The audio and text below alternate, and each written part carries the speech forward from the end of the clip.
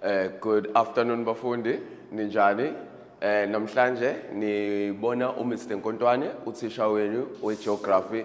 And today sobe sibheke itopic emnandi kakhulu lapho sibheke khona ama-anticyclones. And sizobheka ukuthi ama-anticyclones ayini and how do they affect South Africa. Okokuqala ke engizofuna ukuthi sikubheke, let us first understand ukuthi what is an anticyclone and athini ama-characteristics. Uzokhumbula kuqala ukuthi sabheka ngama-pressure cells ahlukahlukene. So qala la, i-anticyclone, it is a high pressure cell.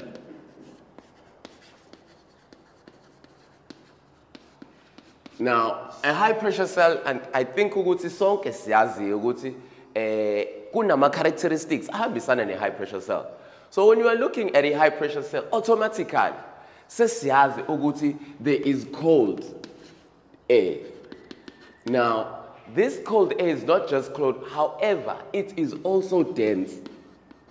That is why under a high pressure cell sithi kunemimoya enjani, there is subsiding air.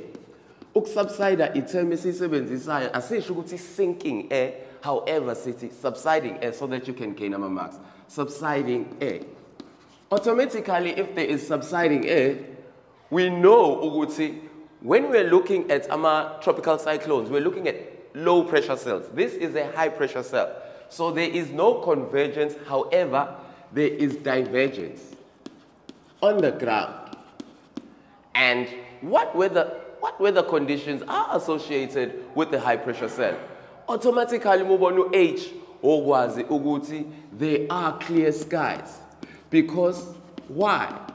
There is no rising air. What causes clouds? What causes skies? It is the hot air that is rising. In this case, you are looking at high pressure cell. High pressure cell is cold air that is dense, so it will subside. And then once it subsides, it will diverge on the surface of the earth. All right.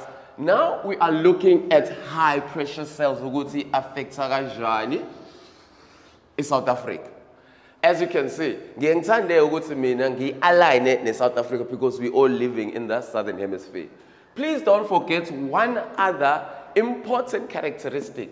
It is that rotation, my bad, rotation is anti-clockwise. Let me just write it, anti-clockwise rotation. Hence, that is why we are calling this anticyclones. All right, now let us go to the business of the day. Sikhulume ngokuthi namhlanje sizobheka ama-anticyclones affect South Africa. How many anticyclones do we have? We have 3 anticyclones, and they are located in different locations. They are on the Atlantic Ocean. We have the South Atlantic high pressure cell. And then, let me start with the oceans. Then we have a second anticyclone that is known as the South Indian high. My bad. So we know that this is a warm ocean. Okay? We know that this is an extremely cold ocean because we have what you call the Atlantic Ocean and the warm Indian Ocean. And then here, inside we have what you call the Kalahari high pressure cell.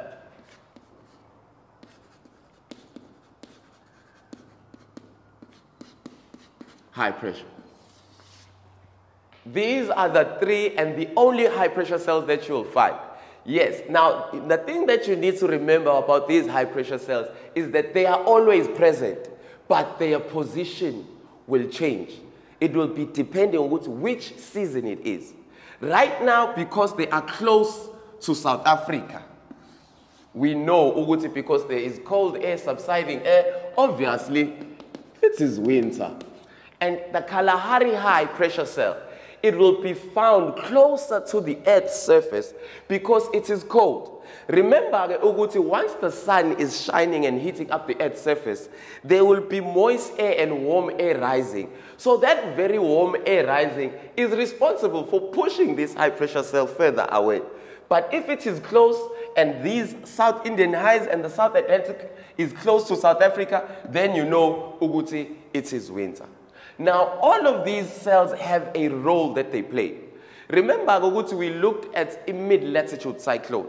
A mid-latitude cyclone is a low-pressure cell that forms, however, it affects us during a winter. That is why I'm going to mid-latitude cyclone, hence I'm going to anticyclones. Now, in South Atlantic high, because the cold air is subsiding. Now, remember, this is a cold ocean. This is winter. Remember, the sun. Now, the earth is heated up for maybe, it is not heated up as long as how it is heated up during summer. Remember, during winter we have shorter days, and during summer we have longer days. Therefore, if we have shorter days, it simply means ukuthi umhlaba or the whole southern hemisphere uzoshesha ukuphola because the sun is not shining for a long duration. Therefore, the cold subsiding air, as it subsides, it is reaching the surface of the ocean. Remember, the ocean is very cold. Now, this air, as it's subsiding, it is supposed to be warming. It is expected to warm adiabatically. However, because the surface of the ocean is cold itself, it does not warm up. Therefore, we know ukuthi during a winter, the western part of South Africa is going to experience extreme cold weather conditions because the ocean is cold. There is going to be less cloud cover. Remember, what causes clouds? Moisture found in the water. In this case, the water is cold, there is no moisture. So it is going to be extremely cold. Now, the negative impacts of this anticyclone is that people living on the western side are going to experience extensive cold weather conditions. It can also lead to frost, it can also lead to cold weather conditions such as hail and snow. Remember, this will affect the economy and the social life and the environment in the negative manner. Now, we now know Uguti South Atlantica is responsible for making the western parts of South Africa extremely cold. Let us go and look at the South Indian High. Now, this is the tricky part because here the ocean is warm, all right? Then obviously we are going to expect some moisture. All right. Now, when the cold air is subsiding, because the cold air is dense, so whenever cold air is subsiding, it will subside at a faster level. However, because because the ocean is warm, as it subsides, this air is going to be dry. Because now all the moisture is being evaporated. It is going up. And then we are going to receive the only type of clouds we're going to get on the ocean, not inland. Why is that? It is because the ocean has its own moisture. Therefore, we are most likely to experience rain on the eastern side. On the ocean, not inland. Now, here's the role of the South Indian High. If it is summer, it moves away. If it was summer, but in this case, it is winter. Now, if it was summer, it would allow the warm air to come into contact with the land or inland. Now, because we have a South Indian High, which is also known as a blocking cell, it blocks the warm moist from actually coming into inland. And therefore, that is why in winter you find we have no or little rain inland. However, we do get coastal rains. So, the South Indian High is a blocking cell. Now, remember, I introduced a mid-latitude cyclone. A mid-latitude cyclone is a low-pressure cell. Now, we are South Africa. You know, guys, this is a cold front. A cold front only affects South Africa during the winter. Therefore, because a cold front, yes, we know it has cold air, it's dense, so it moves faster. So as the air is blowing it over South Africa, what will happen? This South Atlantic High, njengoba ingaphambili kwayo mid-latitude cyclone, it is spinning in an anti-clockwise rotation. So what does it do? It ridges and redirects this mid-latitude cyclone. So one can say The best part of having a South Atlantic high is that it prevents South Africa from being affected by the cold front. And we all know Uguti cold front is associated with heavy rainfall ahead of it. But behind, we have cold sector. But ahead of it, ahead of the cold front, we have the warm sector.